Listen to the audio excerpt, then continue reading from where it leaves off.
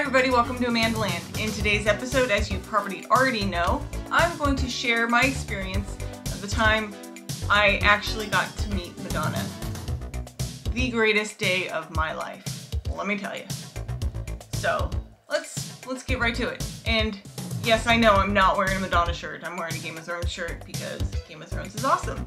If you like Game of Thrones, comment down below what house you're a part of. I'm House Targaryen, just saying. Alright, so let's get on to the exciting story of when I met Madonna. Okay, so my story begins in 2003, November, early December. I remember getting to work and I logged into my Yahoo email and I got an email from Star 98.7. For some reason I was on their email list, and if I remember correctly it said, are you a Madonna fan? Would you like to meet Madonna? I'm like, I'm a Madonna fan. Yeah, I would like to meet Madonna. And then the next thing it said, I had to respond to that email, or send an email stating in one sentence why I should meet Madonna. I'm like, oh my god. I'm racking my brain trying to think of, okay, I gotta think of something totally unique that makes them want to pick me, and yeah, it's gotta be perfect. Racking my brain, and I'm like, you know what, I'm just gonna send the email. I'm just gonna send something. So I typed up, and I think I wrote, the chance to meet Madonna would be a chance of a lifetime to meet my icon in person, and thank her for everything. It was something short, sweet, to the point, like, you know, this is a chance of a lifetime. Please pick me. So, hit send, didn't think anything of it. A couple days later, I got an email saying, congratulations, you're going to meet Madonna in LA at the Borders Bookstore.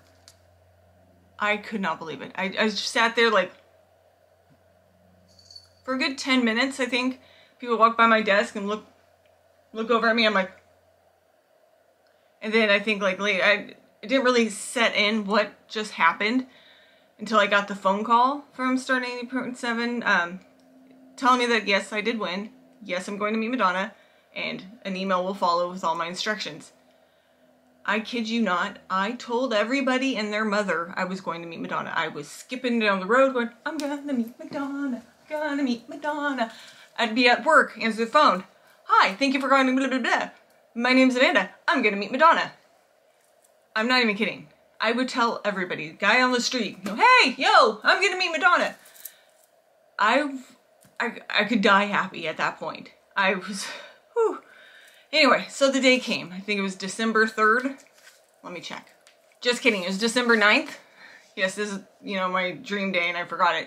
December 9th, 2003 was when Madonna would be at Borders Bookstore in LA. I'm thankful and lucky that one of my subscribers sent me a bunch of pictures of the outside of the Borders, because for some reason when I was there I didn't think to take pictures of the building.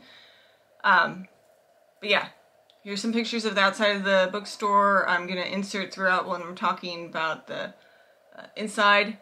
Yeah, when I got there, I had my camera. I remember I had my camera, but the security guard at the door said you can't bring in a camera. We won't let you in if you have your camera. So I ran back to my car and, dropped my camera off.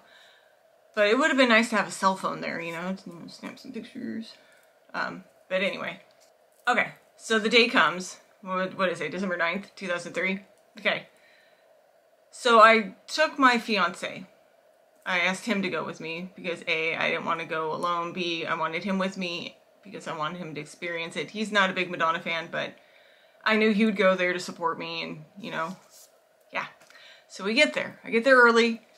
Couldn't, like I said, couldn't bring in a camera, so, God, so long ago, I don't remember. It was all a blur. I'm a horrible storyteller. Let's just get to the point. Okay. Waited in line. I was like one of the first, not one of the first. I think I was one of back 50. I wasn't that far from the beginning of the line. I remember having to go to the bathroom a lot. When I get nervous, fun fact, Amanda has to go to the bathroom. So Rob had to hold my line, place in line a lot. Anyway, yes, waited and waited and waited. I remember I had my Icon magazine with me because I wanted her to, I thought maybe she could sign something. I didn't know the rules. It didn't really say or specify not to bring anything for Madonna to sign. But yeah, I remember it was a 2-story. When we got upstairs, we saw Madonna cross the room. The, crowd goes wild, obviously, and... Okay, it's happening. Everybody stay calm. What's the procedure, everyone? What's the procedure? Stay calm! Wait. Everybody just calm down! She was crossing the room, I think, to do the reading of Mr. Peabody's apples. And then she went to this other area for the meet and greet.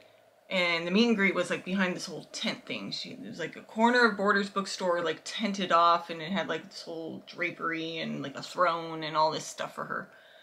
And so when we got up to the point where we were going to meet her, I almost died. Like my heart just fell to my toes.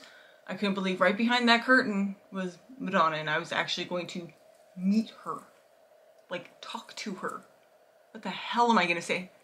I thought I was going to get up there and go, "Hi, I like you." But I had to compose myself. I'm so super excited trying to share this with you guys. I can't even formulate into words. So let's go.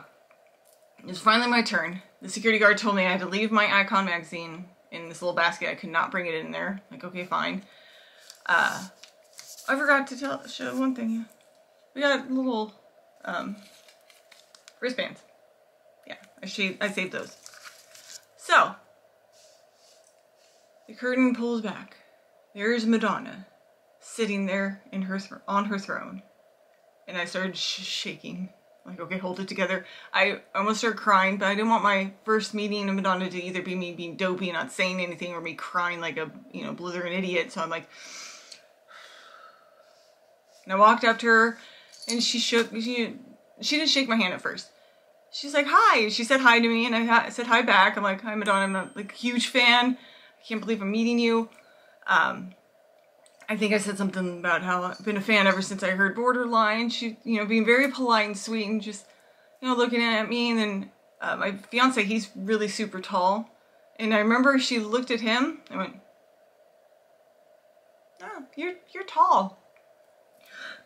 Or she said something like that. I don't know exactly what she said because it's all a blur. So then she started looking back at me, and I again don't remember exactly what I said. I could have said, "I'm your biggest fan." And then I think I told her about, I wanted to show her my tattoo. I remember that was like the main thing. And yes, I asked her if I could shake her hand. And she said yes, and I shook her hand. Her hands are super soft, let me just tell you. Madonna's hands, like smooth butter. They're small. Really small. I mean, I don't have ginormous hands, but her hands are small. And so I shook her hand, and then I told her that I had a tattoo of her eyes on my ankle. And she's like, "Oh, I want to see." So I'll show you guys. Here's a good chance to show you my tattoo. I've been wearing socks all day, so that's what those markings are. But there's my tattoo. Pretty cool. And at the time I met her, my cat scratched like right over an eye, so it had a nice little scratch mark. So yeah, I wasn't too happy about that. I remember going, "Oh, I'm sorry, my cat scratched your eye. I'm really sorry." And she went, "Oh, a cat scratched my eye," or she said something like that. And then she called somebody, one of her entourage, over to have them look at my tattoo. She said it was really cool. And I remember asking her, "In your next concert, could you please play Borderline, perform Borderline?" And you know what? She did. Yeah, not her next tour, because her next tour was Reinvention. Obviously, she did not perform Borderline, but she did perform it at Sticky Sweet, and I like to think I had something to do with that, so you're welcome. Alright, so after meeting Madonna, they kind of escorted me away. I'm like, Bye, Madonna. Bye. Just kidding, I wasn't that big of a nerd. I said goodbye and thanked her for everything that she did and will continue to do, and yeah, I still can't believe that I was lucky enough to meet Madonna, and I never thought that would happen to me. And yeah, the moment it's funny, when she was looking at my tattoo, and she was not gushing over it, but she was impressed, or she was pretending to be impressed, which made me feel pretty awesome. And then we had this connection. What? Did we just become best friends? Yep. Obviously we didn't. Anyway, so afterwards, I got escorted off the sideline, yanked, come on ma'am, leave Madonna alone, you need to leave. They took me off to the side and I got my copy of her book. I think I had to pay for it. I'm pretty sure I had to pay for it, but I don't care. I don't remember. All I know is that I have a legitimate signed by Madonna, right there, copy of her children's book. So there you have it, folks. I had a dream. I never gave up on hope, on the fact that I would meet Madonna, so that means you out there too have the potential and the possibility of maybe one day you will get to meet Madonna, as I did.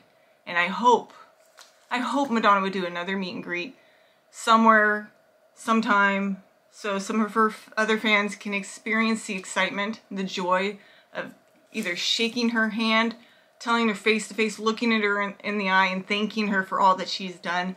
I kind of would hope that maybe, who knows, Madonna would see maybe one of my videos, let her know, thank you for all that you've done and continue to do.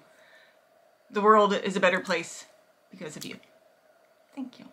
Okay, so that is my story about meeting Madonna. It was kind of rushed, but I wanted to get a video posted for you guys. If you have any questions or comments or concerns about my storytelling, leave a comment down below. If you like this video, give it a big thumbs up. But before you go, let's, go over some of the new images Madonna has released since my last video. Here's this one. She looks fantastic in her glasses and her, I guess it's a leather jacket. I don't know where she looks like she's outside of her house. We're gonna go with that. She was outside of her house. And then in the studio, posing, doing the sound mixing, I really wish she would release Madam X. I mean, it was pretty good as, somebody with a camcorder could have recorded and released it and her fans would have been happy. Anyway, these images were taken, I'm assuming, at the studio, just posing, having a good time, eating some Sour Patch Kids. Again, more images with her and her guitar, staying hydrated, talking through her Crocs. And then here's a little bit more with her beret and a clean and sanitized sign and wine glass. So yeah, from all the sources I get for news, Madonna's still working on her Madam X release. I don't know if it's going to be on Netflix or Hulu or HBO Max or however she's going to release it. I'm going to assume it's going to be on one of those, and then she'll release it like iTunes digital download.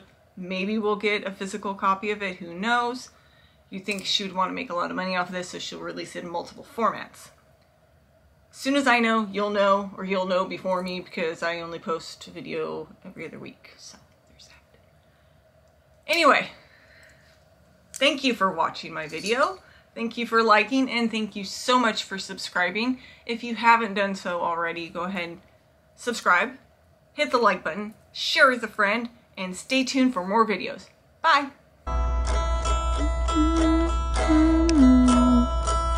You can't sing when your guitar's out of tune, or when your nails are long and you don't know what to say. Thank you, you've been a great crowd.